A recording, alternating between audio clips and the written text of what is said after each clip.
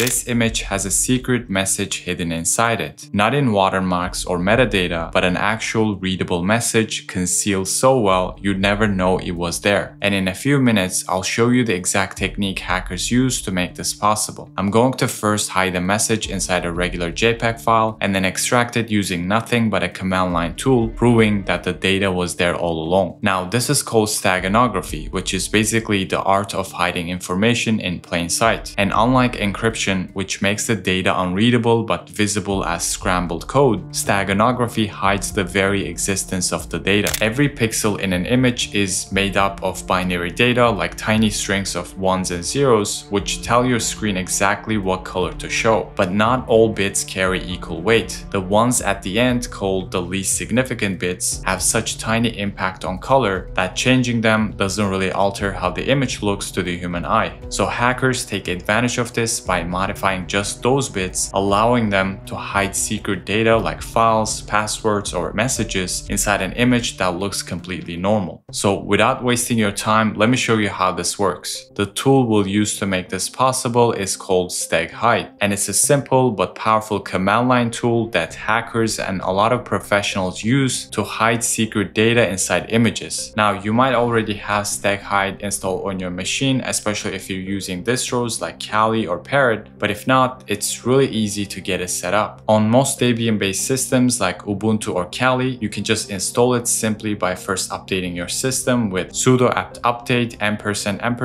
sudo apt upgrade. And then once you update your system, just simply run sudo apt install Steghide. Now this will download and install the tool along with all the necessary dependencies. Keep in mind that this is the official website for the tool, so if you're on Windows or another OS, you can download the official binaries from the website or compile from source code, but for this demo, I'm just showing you how it works on Linux. Now, once you install the Steghide on your system, you can just verify it by typing steghide --help, which will show you the available commands and options to get started. So now that we installed the tool, let's actually put this to work. So here, I've got two files in my working directory. The first one is called cover.jpg, which is just a normal looking JPEG image, and the second one is secret.txt, which is the file that contains the hidden message we're going to hide inside that JPEG file. Now, to embed this secret message in the JPEG file, we will use the embed command in the Steghide tool along with two important flags. The first flag is -cf, which will point to the cover image, and in our case, it will be cover.jpg. Now, this is the innocent looking file that will hide our message. The second flag is -ef, which points to the embedded file, and here it's going to be the secret.txt, which is the text we want to conceal inside the image. So our entire command will look like this: steghide embed -cf cover.jpg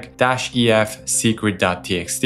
Now, when we run this command, Steghide will ask for a password. Now, this step is key because the password encrypts the hidden data so that even if someone suspects this image contains something, they won't be able to read it without the correct password. Once we hit enter and set our password, the embedding process is now complete. The cover.jpg image now secretly contains our message, but if we open it, it will look completely unchanged. There is no distortion, no strange effects, or anything that will give it away. Now let's pretend that we're the intended recipient who knows that there's a secret inside this image. Now, to extract it, we can use the extract command in the Steghide tool along with the -sf flag, which basically stands for stego file, meaning the image that contains the hidden data. So all we will have to do is just specify that file. So when we want to extract a hidden message, our command will look like this: steghide extract -sf cover.jpg. If we hit enter, Steghide will ask for the same password we